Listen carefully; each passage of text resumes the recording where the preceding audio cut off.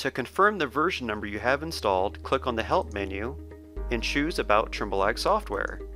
Here you can see the version number you have installed, as well as the expiration date of your annual maintenance plan. Right below that is the different licenses you have installed. In this example, we have Farmer Basic with 2 add-ons, Advanced Accounting and WM Subsurface. Now to check for updates, go back to the Help menu and choose Check for Updates.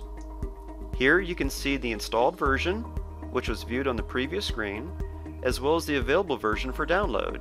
As long as you're subscribed to the annual maintenance plan, just click the OK button, will prompt you to download the latest version. There's 2 checkboxes worth pointing out down below. Show all available components will show all data drivers you have installed, as well as the version number.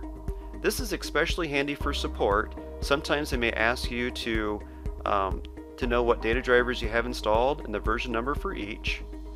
The other option down below, Check for Updates at Startup, will simplify this process completely. So what this will do for you, every time you open up your software, it will check to see if you have the latest version. And if you don't, it will prompt you to download it. Other ways to keep posted on updates would be to follow us on social through Facebook and Twitter.